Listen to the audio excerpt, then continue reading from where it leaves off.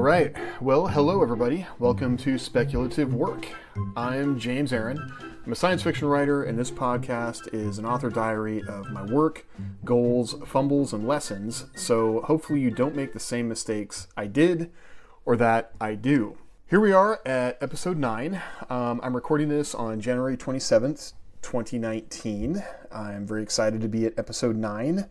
One of the things I noticed listening to some of the previous episodes is I feel like I'm not being as energetic as I would usually be when I'm talking to anybody, especially about writing.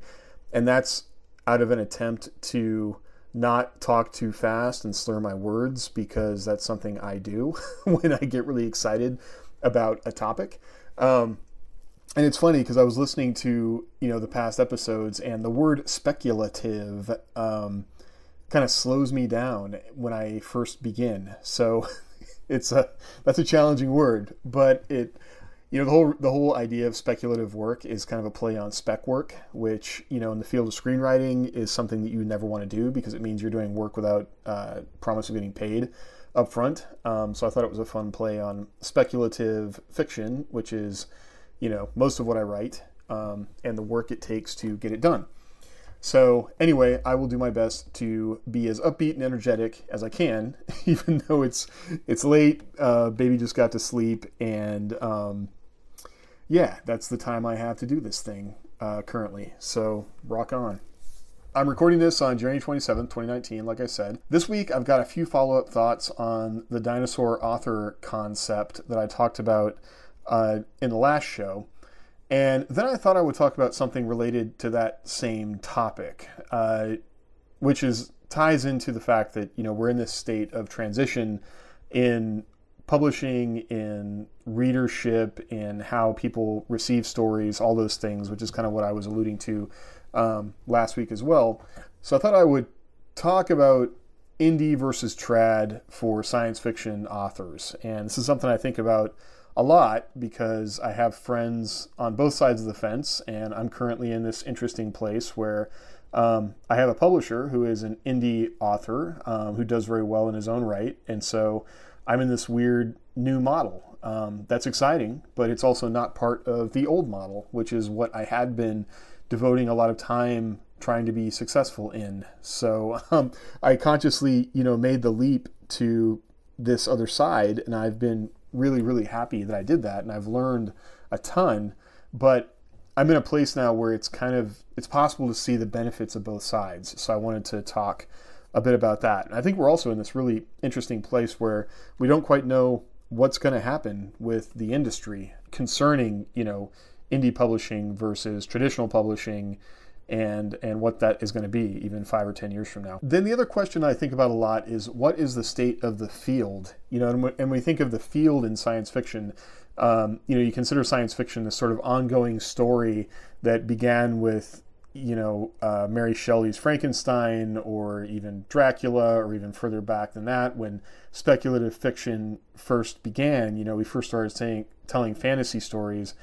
and then that evolved into science fiction, and, we went through the golden age in the 30s, 40s, and 50s, and then that transitioned into 60s science fiction, the new wave, and then 80s, 90s, and where we are today. As if it's this ongoing conversation where stories are referring back to other stories, and people are, if they read widely in the quote-unquote field, every new book that comes out is adding to that body of work. And so I kind of, I've heard a lot of interesting things, and I've observed a lot of interesting things with writers, especially on the indie side, that really is interesting to me. And so I wanted to touch on that a little bit. Which track you should pursue, depending on what your goals are, and does it even matter anymore? If you were starting out right now, if I was talking to myself back in 2014, would I tell myself to do something different? So I'm here to bloviate on all of that. But first, let's do some updates. So, work complete for this week. I wrote 12,639 words, which is pretty exciting. I had a couple low days where I only wrote about 1,100 words. But overall, I had a pretty good average. I'm still sticking at the 1,700 words a day average, which continuing these writing streaks is just really gratifying. It's like I said before, if I can write multiple times during the day, it's much easier. And even tonight, for instance, I have, kind of multiple creative things to do now that the baby is in bed. So I need to knock out this podcast, and then after that, I will actually do my writing. So the good news is that I'm at a place in the book where the writing comes really easy. Like I'm not trying to bang my head against a brick wall to figure out what's going to happen. I know what's going to happen, and it's just a matter now of getting the words out. So that's an easy place to be, and it's pretty easy to hit 2,000, 3,000 words when I know that's the case, because on previous projects, when I hit this point, like I've probably procrastinated or haven't written consistently, so I would need to do some 6,000 word days to make up my writing plan. And I'm not in that position right now, which feels good. I've got a week to go before I need to hand the book off to Michael, and I'm going to be in a really good place as far as picking up the little side stories that I need to do, and I will have a manuscript that's pretty much done. There isn't going to have to be any handing it off and then continuing to write as I wait to see him pop up in the to say Michael Cooper is now editing this document. However many days I've got to try and finish up little things before he starts reading. That's not happening this time around. And so this is really something I hope to continue doing, because we really have a tight timeline on this 5-book series that they'll be written and done by June, so that we can do more of a rapid release on them through the rest of the year. And in order to make that happen, I have to write really consistently. So that's good news. I am at 44,577 words for the month of January and for the year. And that's good stuff. I'm really excited about tracking these stats monthly, daily, monthly, figuring out how my best writing times fall out, if there is a pattern to that. And then I tend to unconsciously want to do better any given day or week than I did, the one that came before. So it's kind of this unconscious way of pushing myself to keep writing more and more as we go on. If I can get into a place where I'm averaging 60,000 words a month, that would be awesome. I would love to get that figured out. So that's good news. Getting the work done consistently now that our daughter is going to be 9 months old very soon was something that was stressing me out a lot. I wasn't sure if I was going to be able to do that, and I wanted to push ahead with it, and so far it's working out. So knock on wood.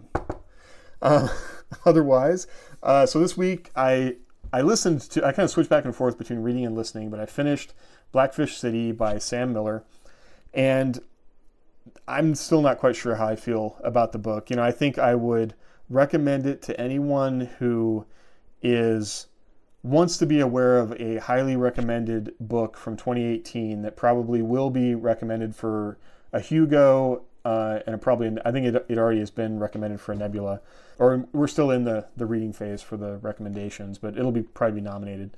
I have a number of thoughts about the book. I think that if you hadn't read other books that were kind of doing the same thing, you would lead you to enjoy the book more. For me, it makes me think back to like my most recent book, Vesta Burning, where I was really trying to have a broad scope of a story within less than 80,000 words, and that's a challenge. So Blackfish City, I want to say, is right around 80,000 words. It's got I want to say 5 POV characters when it starts. And then it also uses this technique where you've got kind of this floating info dump thing happening that's like a podcast that, Miller moves to that as kind of a break between chapters, which reminded me a lot of kind of the way John Dos Passos in the USA trilogy would throw out newspaper articles or voices, of people talking in New York to give you an idea of what New York was like. You get other people's voices interjected into the story. Studs Terkel did that a lot too. I'm trying to think of fiction that has done that. But basically, you move from the third person, kind of close third person, and then you get this broad perspective on basically world building. And it does come about that has been created by a character, because it's sort of this central mystery in the story as to who is doing this. The explanation for that, I kind of reached a point where I just wanted more. Like that technique sort of felt like info dumping at a point when we were getting more of those things when I really wanted the story to move forward. And going back to Vesta Burning, so I had 4 POVs in this book, and I was showing a space battle. You kind of had some intrigue that was setting up the scope of why the battle took place, and then you get to the ground where you've got characters on the ground actually in the battle. And so you're kind of moving between, very close action scenes to people that are away from the action, giving us a broader view on what's happening. And I didn't get a lot of complaints about this, but some of the feedback that stuck in my mind was, too many POVs, and people basically just too many POVs. And I'm not sure how I could have, it gets to a matter of if you're trying to tell a big story, it's pretty difficult to do that in a tight book. You need to give yourself space to really breathe, I think. And that's something that I'm actually have been focused on in Lunar Crisis, where I have one main story, one main POV, one character that the reader can really grab onto and follow. And then any digressions away from that are definitely less, I do want to make those characters still should have interesting little bits about them that make them stand out in the reader's mind, but they are not the main course. And that was something with Blackfish City, that it was kind of difficult to grab onto one character, to really empathize with them. And then some of the characters did things that were just, honestly terrible, that you didn't really know if you were supposed to empathize with those characters or not. And then by the end of the book, the protagonist did some things to the character that ended up being the antagonist that to me were just downright, beast, like just animal-like. And I actually found myself sympathizing with the antagonist more than the main characters, and it was just very like small details that were kind of thrown in. And I was just feeling like if they had just, if Miller had just maybe done something differently there, I would feel different about the main characters, and I would like them more. So yeah, I think I mentioned The Scar before, which is another book by China Mieville about like a floating city that his details like just kind of feel more lived in. Like I think if I had to choose between the two books, I would recommend to read The Scar, which is a much denser book. He definitely gives himself a lot more room to develop this city. I mean, typically I love city books. Like I love books that like kind of focus on ancient cities or the idea of building a culture, and how the author chooses little details to really create this tapestry of a living place and culture. That stuff is fascinating to me. And so I don't know why this one wasn't working. And I think it kind of comes down to characters. I just couldn't grab onto a character.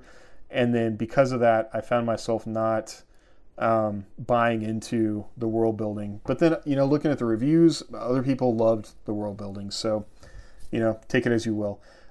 It's just, this is a book, it's an SF book that's like kind of near future dystopia. And it definitely got the whole marketing push as far as like NPR focused on this book. Locus loved this book. Like it got as much push as a science fiction book can get. So when I see that kind of thing, I want that sort of book to be like awesome. I want it to be amazing, and it's a little bit frustrating. Like I don't think that I'm a hugely critical reader in that sense. But I don't know. I finished it. I pushed through and finished it, which I have because I have so little time these days. I definitely will just not finish a book if it's absolutely not clicking for me. But something that really did highlight for me how much work Blackfish City became. I moved from Blackfish City to AI Superpowers by Kai-Fu Lee, which is a nonfiction book that I have been wanting to read for a while. And got the audiobook on that, started listening to it, I want to say just a couple days ago, and I want to listen to this thing straight through. Like it's just it's an awesome story. Even though it's nonfiction, Kai-Fu Lee inserts himself into this, the story of AI in China, and gives some really, like I've just kind of gotten through the last 15 years of just app development and technology development in China, and it's pretty fascinating stuff. Like it really is opening the door, and a lot of things that I've also been checking into and reading about China. Like or just watching. There's a ton of documentaries on YouTube about Shenzhen, with what's happening there as far as incubators and the maker culture that the government is actively trying to encourage, and how that ties into venture capital. And now Kai-Fu Lee is basically also just pulling all that together as far as data, how much data China is making available to itself, while simultaneously kind of walling off their internet and their systems and their data from the West. And so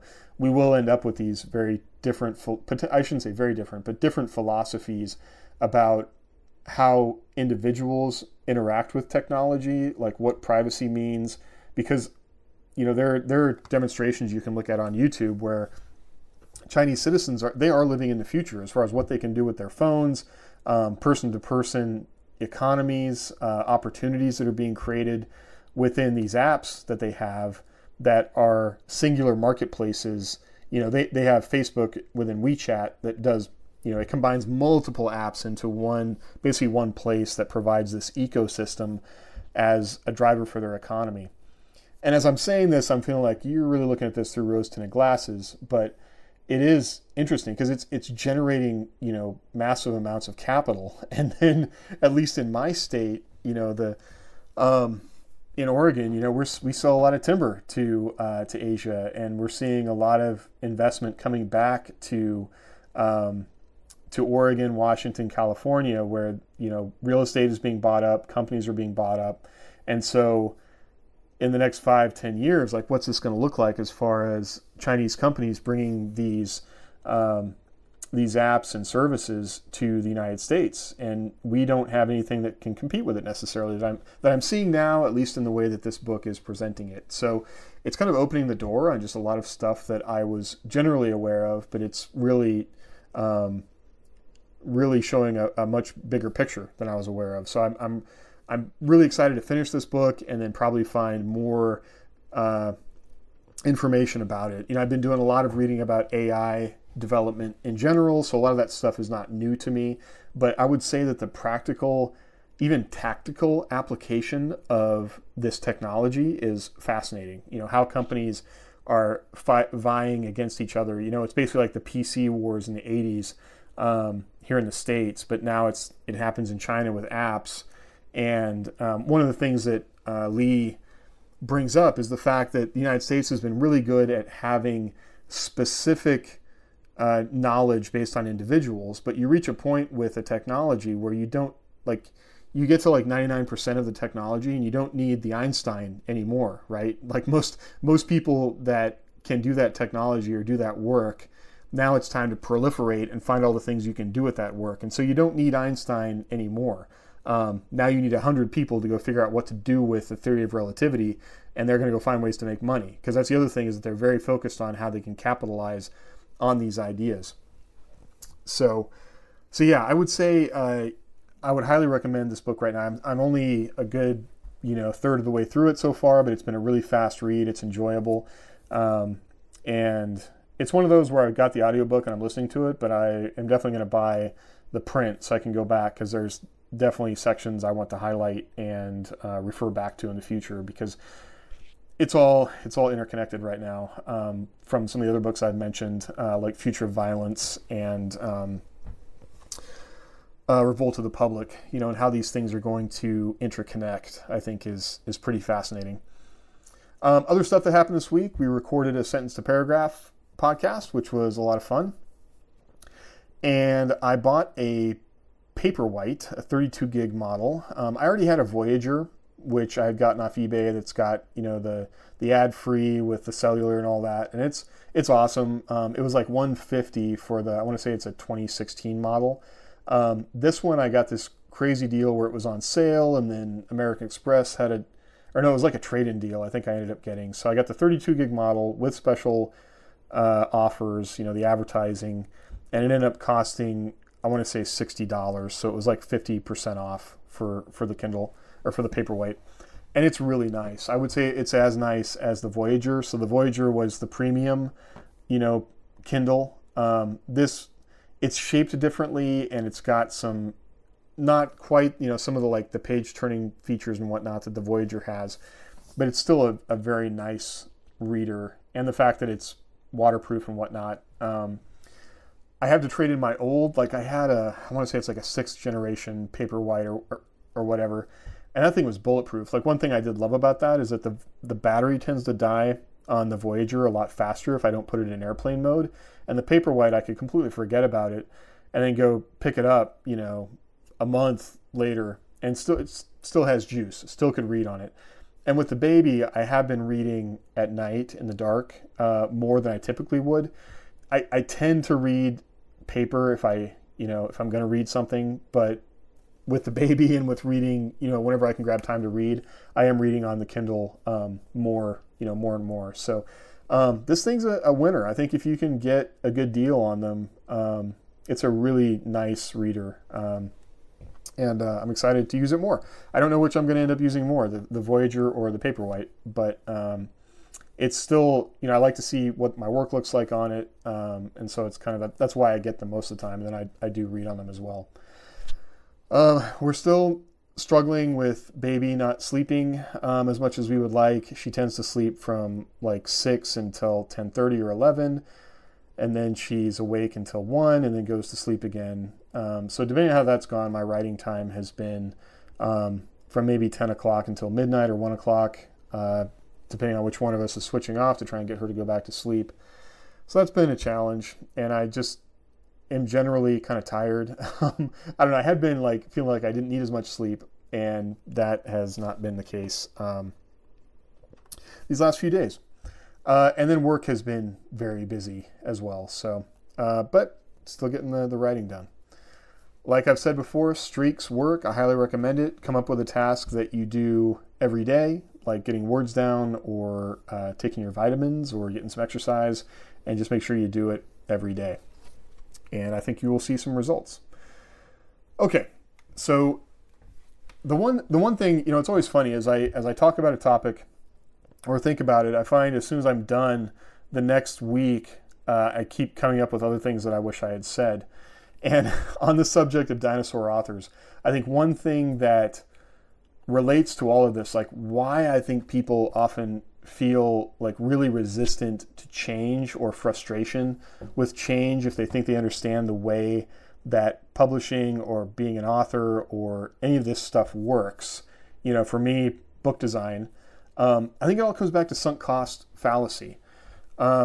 If you've invested a lot of time in learning to do something, there's a level of expertise associated with that, personal worth associated with that, having personal knowledge and being an authority on something.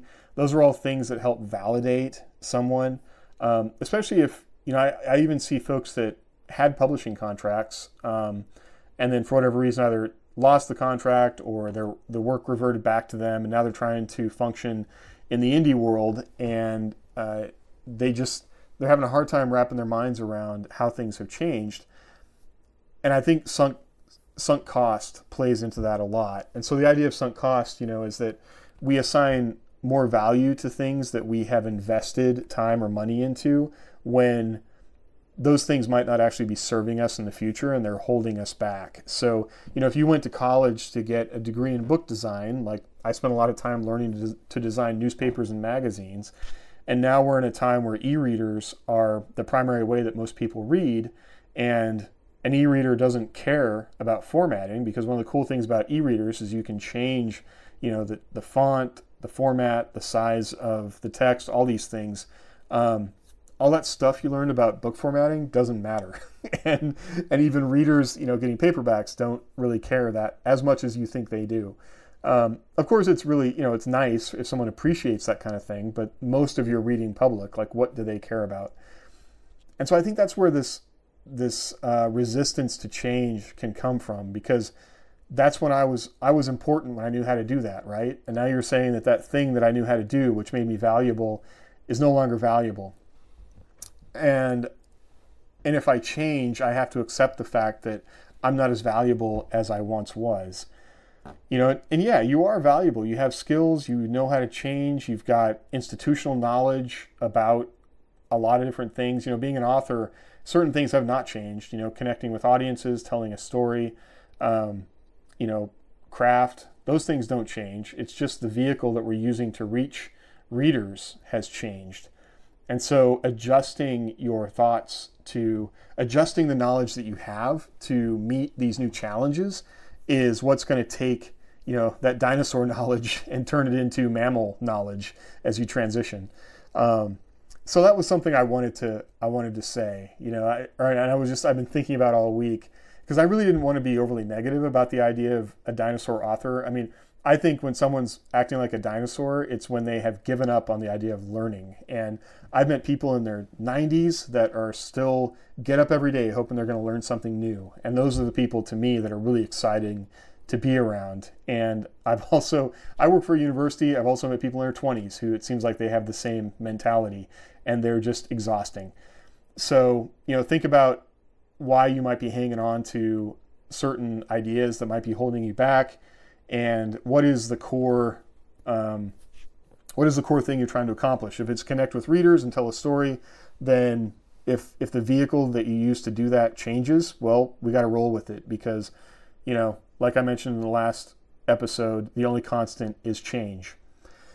And so that gets into the changing science fiction market. And I am really trying to wrap my mind around a lot of things around this. I've been following publishing for a long time. I mentioned in the last episode that I was part of a group running a small press from 2000 and 2008. We started online and then moved into, selling through Amazon and small bookstores. We did offset printing, small print runs and things like that. I had studied a lot about what it took to run a small publishing company, and what were the pros and cons of that. And, I wanted to be the next small beer press, basically.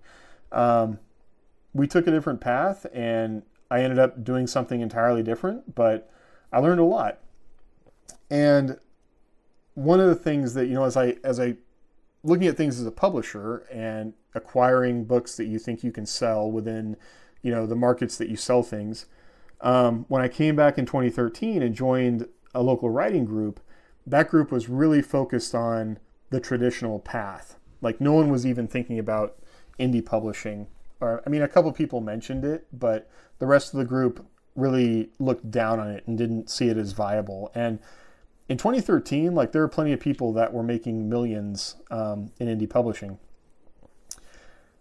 And part of the problem with that is that most of those sales are through Amazon, and the ways that we have to track those sales, people, are constantly sort of poking holes in them. So there's a data guy who, his name has come out. I didn't look it up. Sorry. You can Google data guy and find out what his name is, but he sells his services to publishers and whatnot, but he basically scrapes Amazon and has models that he uses to compare writers and sales and things like that, and can figure out comparing indie authors with traditional publishers to basically do the book scan of Amazon to see how much money is being made on Amazon.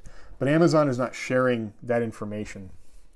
So a lot of people will discount that information or say it's not valid, but it's kind of the best model we have right now. But we're in this time where indie publishing is rapidly, at least in the ebook side, is rapidly becoming the lion's share of what science fiction readers, engage with, which is really interesting to me. And if you look on the print side, going through bookstores and magazines and things of that nature, it's still traditional publishing. So if you have people that have bought into the Kindle, the Amazon ecosystem, there are some traditional books that are in Kindle Unlimited, but not a lot of them. And so we've got this kind of divide between these two groups of writers. There's some crossover, but the traditional side is a side that is still getting all the attention when it comes to awards, the funnel of magazines going to publishers, going to, movie deals and things like that. But I think that's all changing really rapidly. And something that jumped out at me, which I thought was really interesting, the latest episode of the Coode Street podcast with Gary Wolfe and Jonathan Strahan, who I think I've mentioned them before. Gary Wolfe, at least, is a science fiction historian, and Jonathan Strahan is an editor. They both write for Locus magazine. And they were talking about the Philip K. Dick Award and the requirements for that award, which that basically was brought about to focus on quality paperback fiction. And the award, I want to say, started in like 1981 or something. And they were talking about how it's actually become harder to, like, a lot of books, depending on who's publishing it, like there might not be a paperback edition, or if there is a hardback edition, there's definitely going to, if there is a paperback edition, there's going to be a hardback edition. Like there aren't a lot of publishers that are just doing paperback.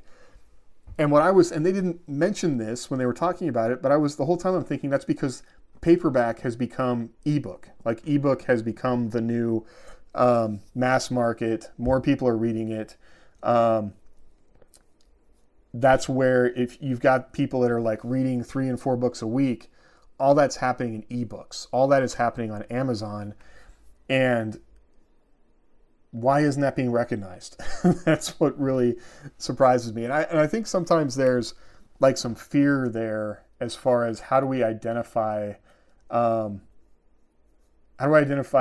come right down to it, like the quality work or the work that's should be recognized as part of the science fiction field, which these other gatekeepers are so kind of invested in maintaining.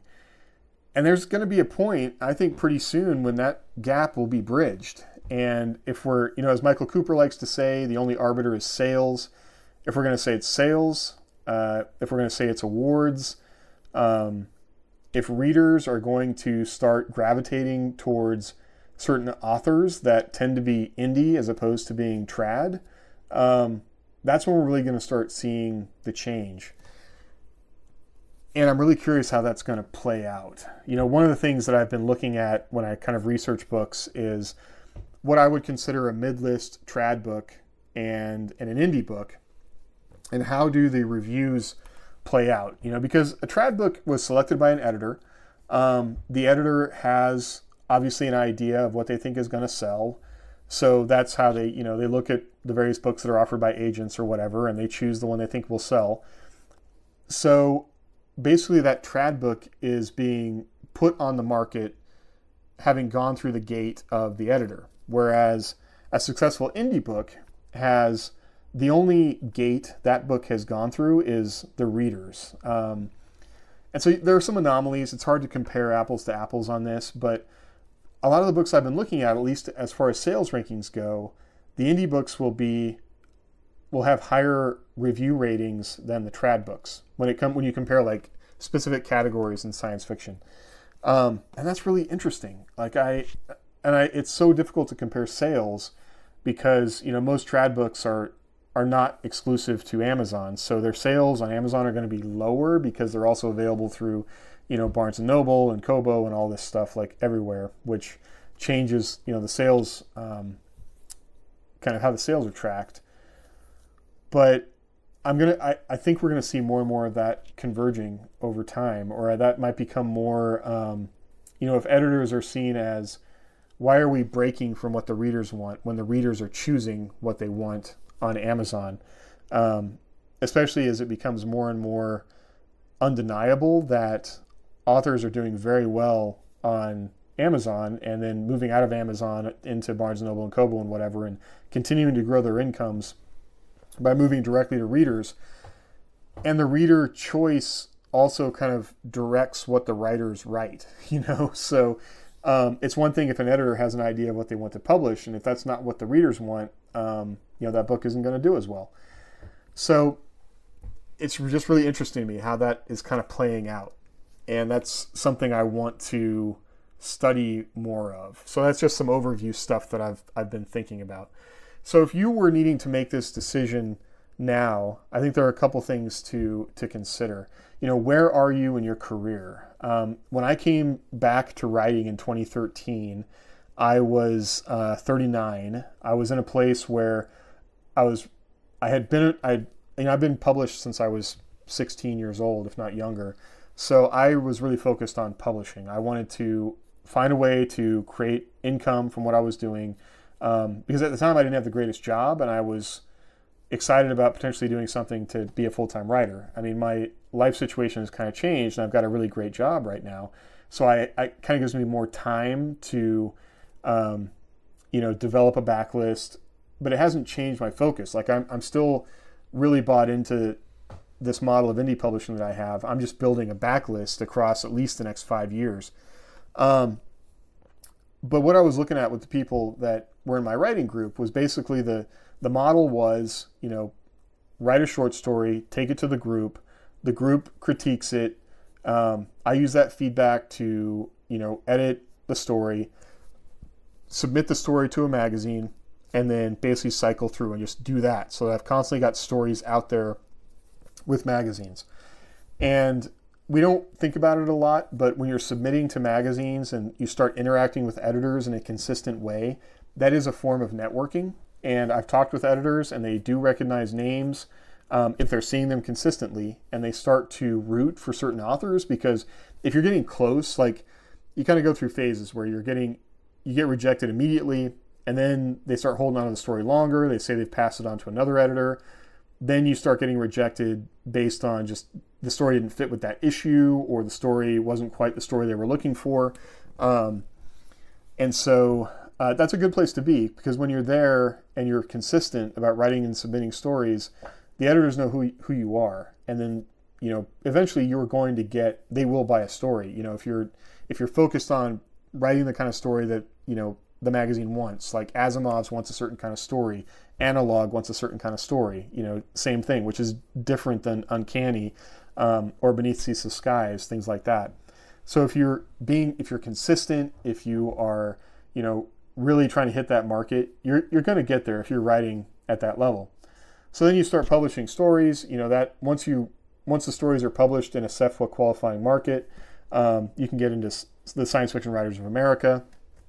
So now you have access to institutional knowledge through all these writers that are sharing information. And so that's kind of like getting access to the club there. I was really fortunate where the writers group I was in was kind of like a mini SFWA. We had folks that, had been writing for 40 years. So a ton of information. I learned so much from that group. And then once I got into SFWA, I actually kind of felt like there wasn't a lot of additional stuff for me to learn, because I'd already been lucky enough to interact with people that had gone to Clarion and had gone to Odyssey and all these other, been writing for years and could talk about the ups and downs of all of that. But that's kind of how that process works. And then once you're publishing in the magazines, okay, now I've got credits to my name as an author, and now I start approaching agents. Just recently there have been some stories that have come out with agents, which kind of point out where they may or may not be the best choice for you. But going from an agent to then a publisher, and getting a book deal. But just getting a book deal is not any kind of guarantee that you are going to make the money that will allow you to quit your job and be a writer full time. You'll get a book deal. It could be a series deal, whatever. And depending on what that deal is, it could be as little as $6,000, for that year. Like depending on what your advance is, and if you don't pay it out, it might not be as great as you thought it would be.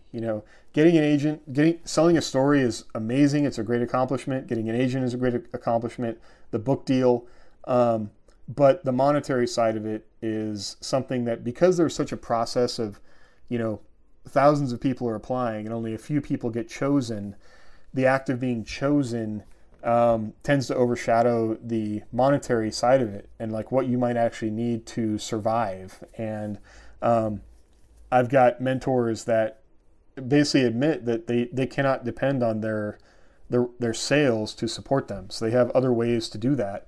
And that's kind of how that traditional model works, But the upside of the traditional model is that while you might not get paid, you do get like the discoverability piece. Like your name is broadcast out, thousands of copies of a magazine. Once that book comes out, like, if Tor publishes you and you're on Tor.com, like that's huge exposure. Now you're automatically in that pipeline for the, Hugos and Nebulas, and people are talking about the book, and podcasters will talk about the book. All these things like that PR pipeline is going to get your name out there exponentially more than it would indie publishing. Now, that doesn't happen for everybody, but if it does, there's a much higher likelihood of your signal broadcast being so much higher. And the one thing to remember in this game is that discoverability is the challenge. If you're doing it through the traditional route, you might not be getting paid, but your name is being known, and there's the cachet of the publisher, of whatever publisher you're working with, and whatever reputation they have is assisting you as well. So the indie side of it, a lot of people might think that, okay, I've tried getting published, that hasn't worked out. I'll just put it on Amazon and boom, it'll be done. Well, it's important to really focus on indie publishing. You are not just writing, an author. You're a publisher who is creating a product and putting it on Amazon for sale. And I don't want to get into this too much because I talked about it in the last episode. How Amazon is basically a database that you can search to see what is selling and use that to make choices about what you want to write, which is a resource that individuals did not have even 10 years ago. But as on the indie side, your networking, you still have to do a lot of the same things that you'd be doing. You're just on the trad side, but you're doing it in different ways. So you still have to network. You want to reach out to other authors. You want to look at, study Amazon and see what's working or not working. Figure out how Amazon works. When you come to other authors and potentially ask questions, do your homework so you're not wasting their time with basic questions and things like that. Seeking out, providing value to Facebook groups or other authors or in whatever way you can do it so that, you give generously of yourself so that when it's time for you to ask for assistance, whether it's, newsletter swaps or assistance with beta reading or things like that, they're much more likely to help you if you have potentially, in whatever way you could, helped people. One thing that new writers don't realize a lot is that if there's an author you admire that you want to connect with, an indie author, they most likely have a Facebook group. And one of the difficult things about being an author is keeping a Facebook group alive, right? Because it's like a garden. You want to, give it seeds, give it water, it grows. Hopefully people interact. Well, if you interact in a writer's Facebook group or whatever social media they have, that is helping them out because you're basically kind of getting other people to interact when you do. And an author will appreciate that. Depending on where they are, you can have somebody who's selling like crazy and still doesn't have an active Facebook group.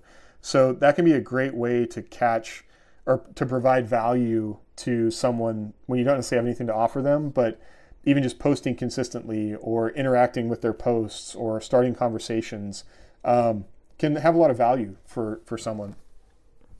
So on the indie side, that's a way to get started as well. And if you're working, you're writing, maybe you're in a place where you're not part of a writer's group or you have work that you want to get feedback on, that can be a way to start, or even start building out your own beta reader group. And that's something you could do through an author group as well. Like once you kind of get, demonstrate that you're an okay person who isn't, a crazy person in a Facebook group, you could ask the author like, hey, I'm a writer as well. Do you mind if I maybe ask your members if there's anybody who would be interested in reading my work? And then that's really a really great way to get feedback that is the kind of feedback you want. So if it's a writer who is doing the kind of work that you want to write as well, they're getting like feedback from their group is gold. That's the audience that you want to reach. This is not random feedback from random people in a writer's group. These are the people that are buying books. So that can be a great resource there. And so that networking starts to spread out. And then one of the things that's really popular right now is like the co-authoring, which is something that I do as well. So as authors develop intellectual properties, their own series, their own universes, they are actively looking for authors to work with them. And depending on what your goals are, that can be a great way to, get some income, start developing workflow.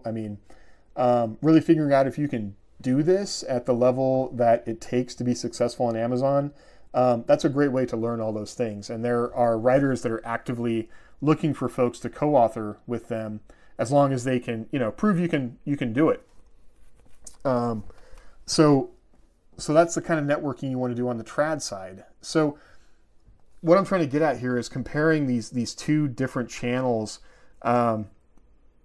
they both have work associated with them, right? So don't think that one or the other is easy. They both have their challenges, and they both have specific things to learn about each of them, and ways to network, and ways to approach it to prove that you're serious and you're a professional. And I would even say that in today's market, like, you don't want to write off one or the other. Like, it's always a little bit naive to me when someone says, well, I'm just focused on traditional publishing right now. Well, I'm a writer. I'm going to write more than one book in my life, right? So maybe the book that I'm focused on trying to sell to the traditional side, we all know that takes a long time. So on the indie side, I could be writing a series in 6 months that will generate income for me. And I'm also learning all these other things about developing. My goal was never to sell those books to the indie side or to the trad side. So I don't need to worry about, first print rights and those kind of things. But I'm still learning as I do that. So I think that, the model going forward, it really is that hybrid model. And then, as Michael Sullivan says, you kind of reach a point where if you're successful enough on the indie side, there isn't a lot the trad side can do for you. He's reached a point where publishing through a traditional house does not broadcast his signal any more than he can do himself. So he has nothing to gain from working with a traditional publisher. He is on that same level. And so those are all things to, think about as you balance projects back and forth. If this is something you're really thinking about, like balancing traditional versus indie, Rachel Herron is a writer who primarily does memoir and thriller and romance, but she has a podcast called How Do You Write? And if you look that up, and she has both traditional deals and indie deals, and so she talks about that transition between the two channels quite a bit. So those are things to think about, and how these two different models play against each other, and as time goes on, how it will continue to overlap, because traditional isn't going to be able to shut out the people who have previously indie published, and the folks that are making a lot of money indie are going to be making hard decisions about whether trad is worth it to them. And so trad is really going to have to up their value, raise their value proposition to writers that are already being successful. Because obviously a traditional publisher is there to make money. So are they going to make even more money? Are they going to get you those assist with movie deals and licensing and that other stuff that maybe you can't do on your own or aren't knowledgeable about? And are they the right way to go to help with that? Foreign rights, things like that. So when we think about, for science fiction, for me, as I think about these two channels that are separate right now, and I often feel that, like, I know what the traditional reader kind of expects and what they're being sort of led to expect by editors. And then the indie side is really being directed by readers and a certain kind of reader. I really wonder if they're going to end up separating. Military science fiction is really, the dominant subgenre right now in science fiction on Kindle. And a lot of reasons you could point to that. They're adventure focused. It's pure entertainment. The zeitgeist maybe right now, people want an easy read that. The good guy wins out over the bad guy, blah, blah, blah. But that's gonna continue to segment. And as more people are drawn into that, what sort of stories are they going to expect? And we're going to have stories and books that come out of the indie side that will win awards and will win the respect of that old guard gatekeeping side. And people won't be able to deny that quality work is coming out of indie publishing. It's going to happen eventually. The model, I think it's easy to poo-poo the model because the audience wants books so much faster than the traditional side. But the whole argument about fast not being quality can be argued both ways, and there's going to be a great book that will have been written quickly or whatever that's going to, blow it out of the water. And then these things will just continue to change over time. And fandom will shift.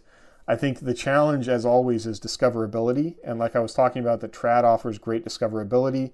We'll get new ways on the indie side to drive discoverability. If it's not Amazon itself, then we're going to get other that's what it's going to be, what it's all about, is how to discover that work. Because you'll always have that's the thing about self-publishing. There's no obstacle there to publishing. So you've got your base level of anybody that can publish, and there are millions of books like that.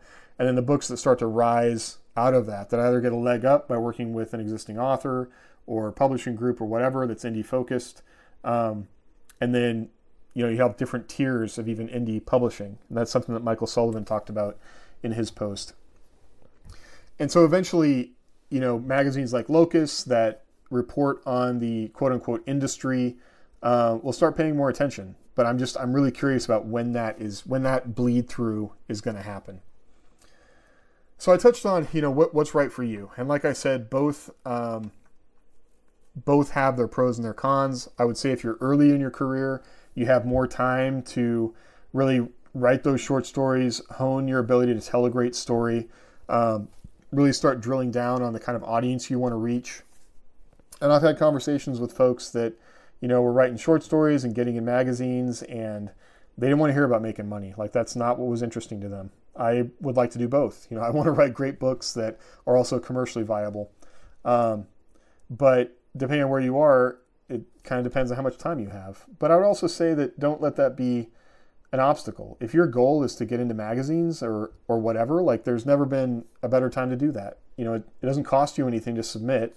The main thing I've always heard from editors is that read the magazine. Daily Science Fiction is a great market because they publish a lot of stories. You can submit digitally, but they have guidelines. They don't want long stories, or they don't want grimdark or military science fiction. They want a certain kind of story. And one of the things that I've heard editors say is because it's so, you don't have to pay for postage or anything anymore to submit, they just get so much weird stuff that wastes their time. So be respectful of their guidelines, of their time. And like I said, as they start to recognize your name, you find yourself floating up to the top of the slush pile. And it will happen. It might take a couple years, but it happens. And, interact with people, talk to writers, talk to editors, go to conferences, let people know what your intention is. One of the things that I always give people this advice in general, like, whatever you want out of life, decide what it is and then tell people about it. I'm not a huge woo-woo, the universe will give you what you want kind of person, but if you don't tell people what you want, they're not going to help you get it. and oftentimes people do want to help you get it. Editors want to find new writers. There's nothing they love more than discovering a new writer because that's validating for them. They want to be the person that discovered the hot new science fiction writer. That's cool for them. If your goal is to, and I don't want to say that you can't write great fiction, be focused on writing great fiction and go indie, because it's, you can absolutely do that. Like, I want to write great stuff. I definitely have a focus on craft and telling the best stories I can tell, but I also try and write them as fast as I can. And I don't have a year to futz around with one book, so that's kind of a different mindset there.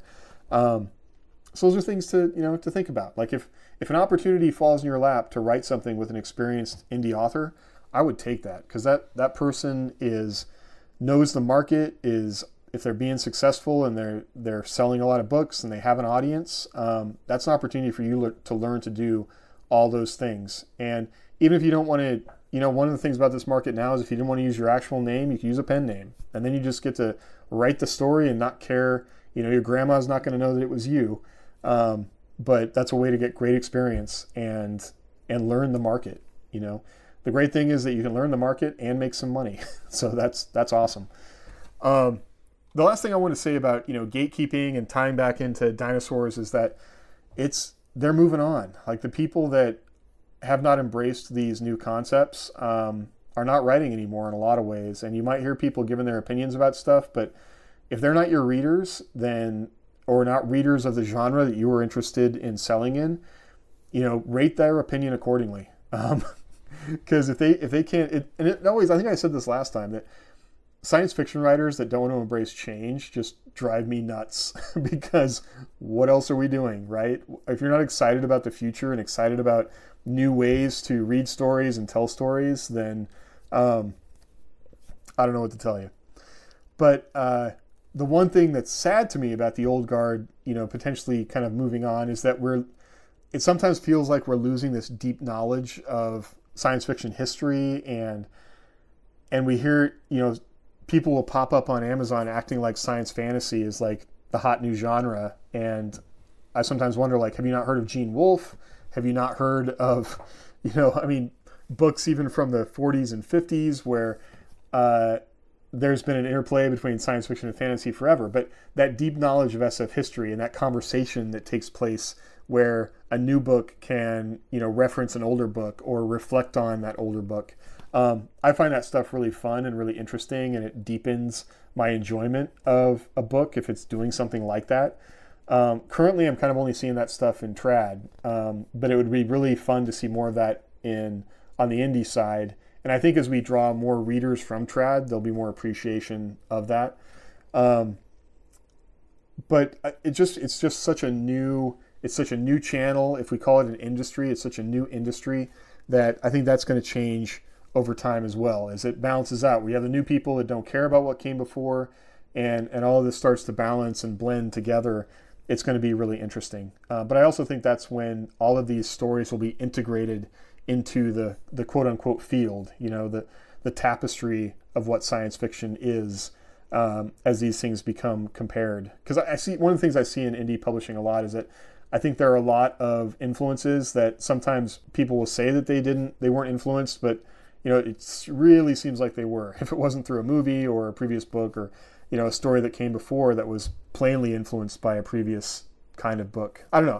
I think we'll see more of that in the future. So, like I said, there's always going to be new opportunities for indies, and discoverability is the challenge. So I hope that kind of, it's a hard thing to clarify right now because it's so muddy, but maybe that gives you an idea of what these two markets are like right now and how to approach them depending on what your goals are. So, and how much time you have. Maybe you're me and like I want to publish a book in 3 years, so I don't have time to be submitting them to magazines and clawing my way up to the top of the editorial list, right? So I looked for a different way, and right now indie publishing is that way, and I was very fortunate to have be able to develop the relationships that I have. So I feel good about that. Goals for next week: continue the writing streak, writing at least 1,500 words, or at least 1,000 words, I should say. That's been pretty consistent. I do want to record some audio of Crash in Love, my novella. I said the same thing last week and it didn't happen. So let's, I'm going to figure that out. And then I also like to post one thing a day to my website, just so I get some more consistency with that, because right now the podcast is the only thing that's on there, but I would like to be more consistent about sharing or whatever it is on the website, so I've got more content there. So we'll see what happens with that. Thanks for listening, and we'll see you next week. Until then, happy writing.